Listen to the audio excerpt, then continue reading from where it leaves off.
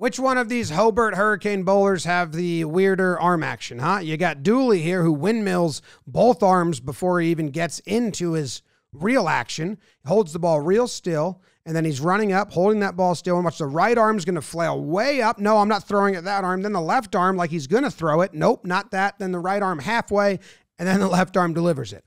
Or you got my dude Hatzaglu, both these guys on the same team, who he's as fidgety as it comes with the ball, almost like he's revving up the engine to get the spin going, like,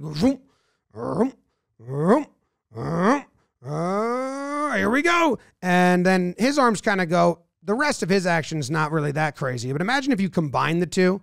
You got the one dude spinning the hell out of the ball, the other dude holding it still, and then running and spinning, crazy arms. It's kind of wild. Which one would trip you up more if you were facing them?